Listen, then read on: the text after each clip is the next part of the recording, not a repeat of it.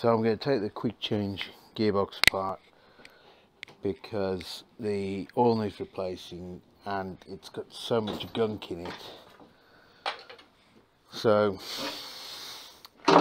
we need to drain it first. Fill plug, drain plug, and then there's some Allen key cap heads, and we'll drain it off and I'll come back in a bit.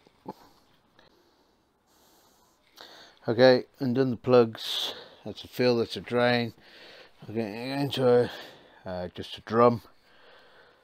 There's a problem for some reason with these quick change gearbox, whether this was a lathe from a college.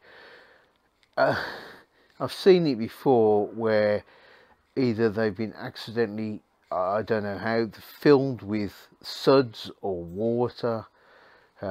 This had it. I've seen other people where I mean the first time I did this on one of these gearboxes, it was more or less completely, this was full of just water.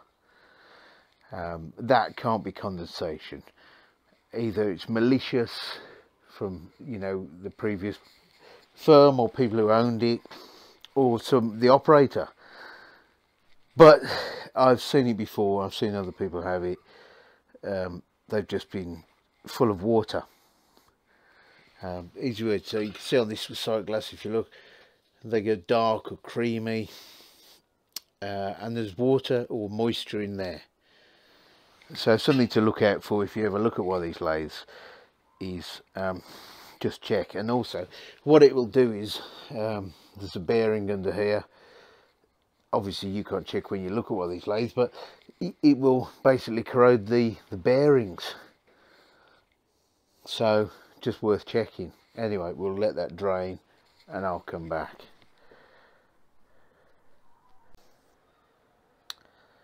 Right, 4 tiny little Phillips screws or star screws. Take this plate off, go to unscrew this, the indicator lamp, for it to come forward. Take them off. That should stay in place behind. Anyway, I'll be back. Right, another quick mention, you have to unscrew the ring on the stop to get this plate off, obviously. Unscrew it and it will pull. Just be gentle with it, but you have to unscrew it, but it will pull to come out. Just be gentle, and then theoretically this plate comes off. That will stay in place. Obviously this face plate will come off, but you do need to take this off. Okay, right, I'm gonna pop these caps off. I'll show you under there. These I think are imperial, so they are 3/16. So there's 6. Yeah, 6. I generally leave them all in a position, either all to the right. I generally like to leave that sort of a neutral, if you like, but opposite your 3 and your 4. Just because there's a set of sliders under there, it's easy to get it off.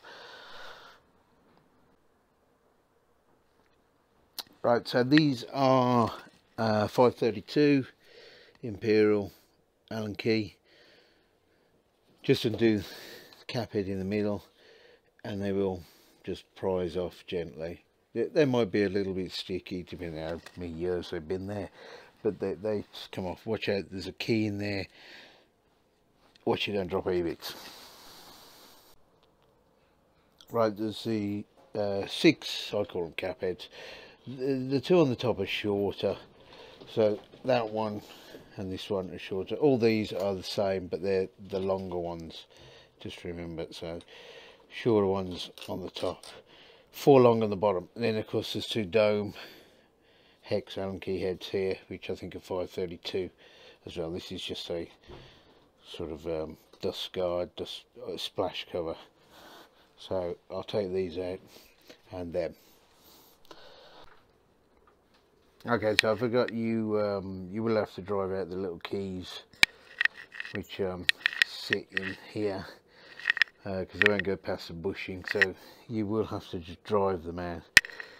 Just be careful you don't pop off and fly off, so you will have to just pop them out. And obviously this other cover, I forgot there is another screw there to pop that side plate off, and it splits along here.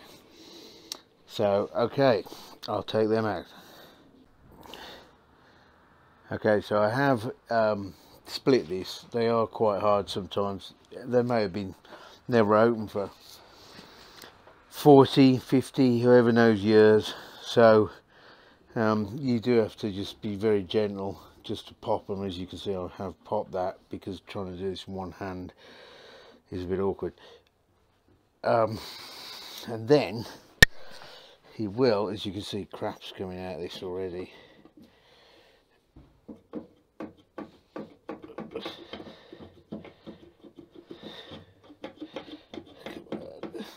Okay, let's see if I can...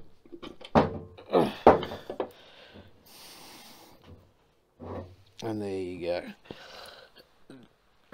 As you can see, typically what has happened is moisture. This one I know for a fact did have water in it.